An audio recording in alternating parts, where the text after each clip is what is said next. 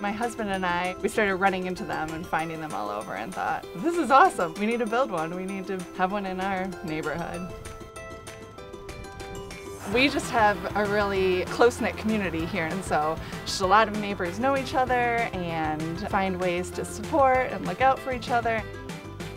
We'll come out and reorganize it if it's gotten messy or something, and we'll find books that we're like, oh, I've never seen this book before. Like somebody else brought it and dropped this book off. And so a lot of the books that we have didn't come from us in the beginning. They've just been traded out over time.